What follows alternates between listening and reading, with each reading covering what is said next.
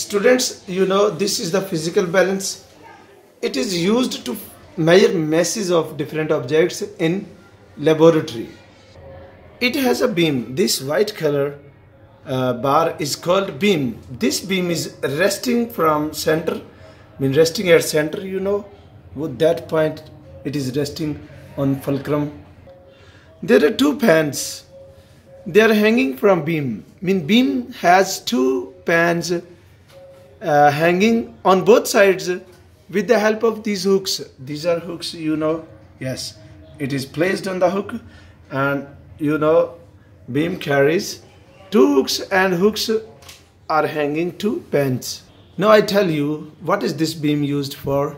You know, it is used for measuring mass. Suppose we have this battery, we want to find its mass, and we will place it in the left pan, and now we will place some suitable masses, the masses that can balance this battery. These masses are placed in the right pan. I placed two weights in the right pan. Now I turn this knob clockwise, and the fulcrum will rise from its position. This pointer, you know, this side is heavier and this weight is lighter. Now add more weights to balance it. Before adding weight, turn the knob and make the beam to rest on the fulcrum again. Now put the weight in the right pan, more weight. Now turn it again. Again this side is lighter and this one is heavier. We have to balance it. Add more weights. I've added more weight, and now turn the knob.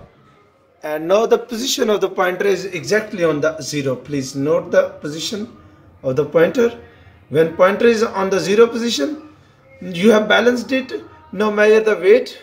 I have removed all these weights from the right pan. Now we will make their total, and the total will be, I think, 36. This one is 20 gram and this one is 30. This you are looking from front side is 5 and last is 1 gram.